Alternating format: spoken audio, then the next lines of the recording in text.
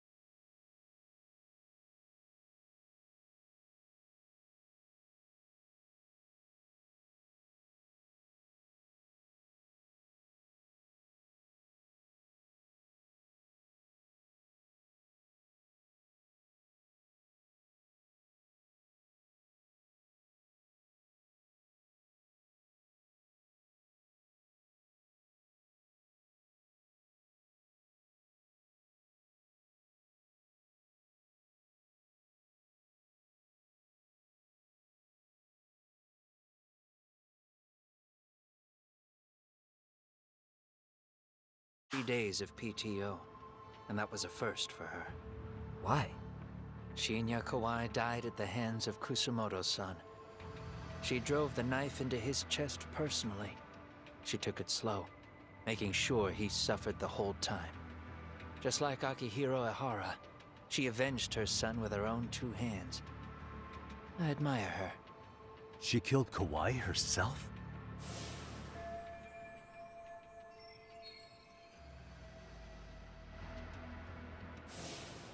Afterward, she told me she'd never wash the smell of his blood off her hands.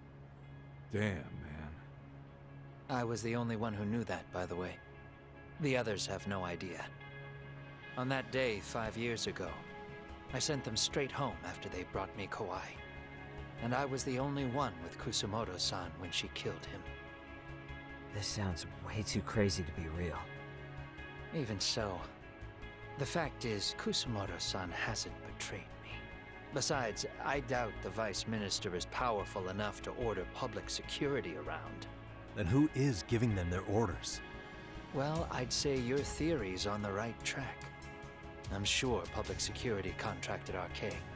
It lines up with what's happened so far. I imagine they're so persistent because they know I can be used against Kusamoto-san. Either way, whoever's pulling the strings is someone who'll benefit from your capture. So if it isn't Reiko Kusamoto, maybe it's one of her enemies? An enemy? Yeah, like someone within the Ministry of Health. Or maybe even some kind of political rival. Nothing would be more valuable to them than dirt on Kusamoto, right? They're probably trying to take her down. Or they could threaten and manipulate her as they see fit. Is that why public security has been taking action? If they wanted to take her down, they could have had the police investigate her fair and square.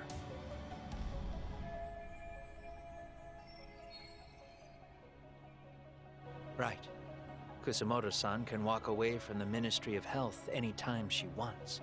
Plus, she has the public's support, especially with the younger crowds. All just more reasons for her to have enemies. I read some article about how even the Prime Minister has a hard time with her. Like, she'll get up in his face every time he signs an order.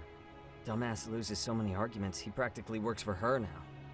So the Prime Minister's trying to find some dirt on Reiko Kusamoto? He's just an example.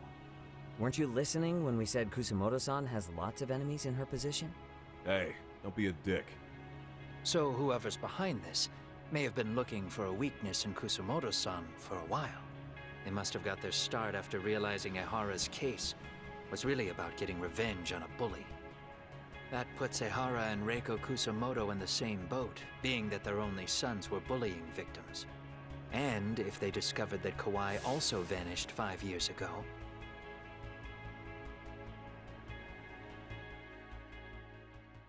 Regardless, that wouldn't account for the rest of the incidents where a bully ended up dead.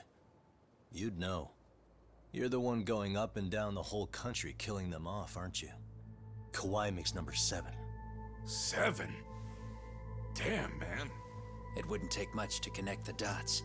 It'd lead straight to her. Reiko Kusumoto. Then they'd know that she was among the victims who got her revenge. Yeah.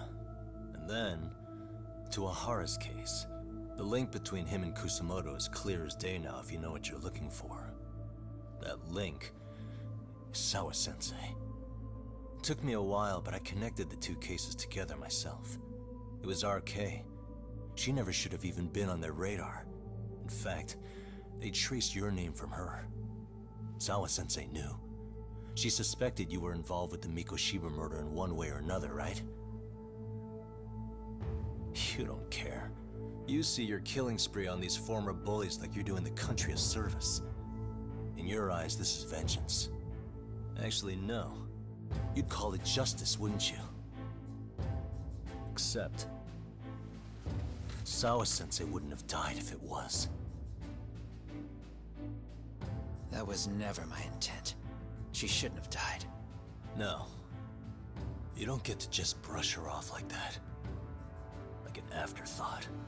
You had to have known you'd go down for this eventually. And you're fine if all your old students like Yui Mamiya go down with you.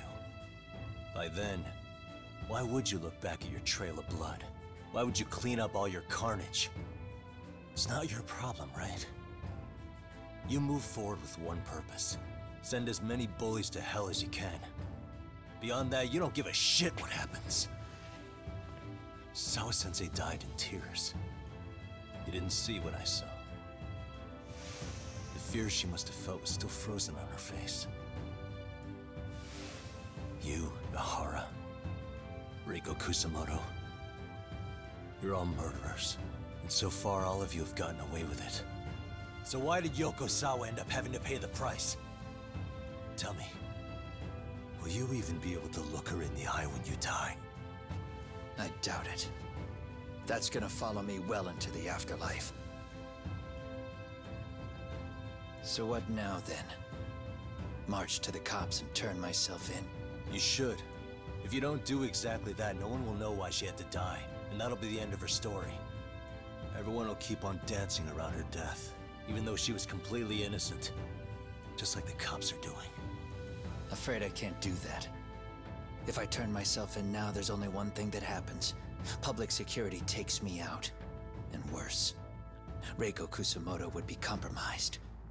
And that, I will never allow to happen. Of all the people involved in this, she deserves to walk free. Her revenge was justified. You think so? All she did was scrape off the scum of the earth that pushed her only son into an attempted suicide. She didn't sit around crying about a legal miscarriage. She took justice into her own hands. No one has any right to indict her for that. So don't go there. Nobody lays a finger on her.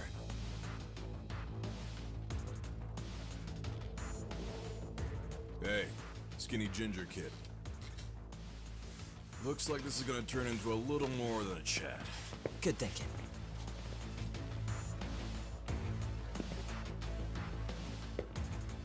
So is your plan to kill me too? Anyone who interferes with your justice? We all get added to your body count, don't we? The punishment fits the crime. You're just blind. If you can't see that, then you can go to hell!